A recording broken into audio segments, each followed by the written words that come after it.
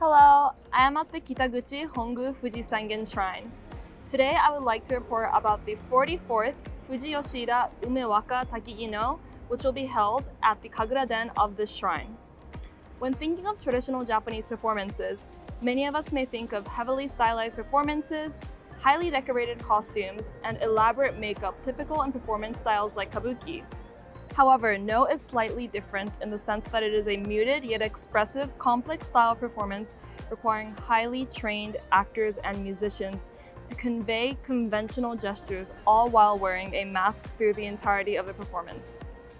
Many say there's an unwritten rule that it is okay to doze off during a Noh performance due to the sole amount of time there is without much action happening. However, the more you understand about the performance, gestures, and settings, the more you understand and striking the performances are. In fact, this is the oldest major theater type of performance that is held in Japan since the 14th century. Since I have never seen Noh myself before, I am so excited for tonight's performance. Let's head over to the venue.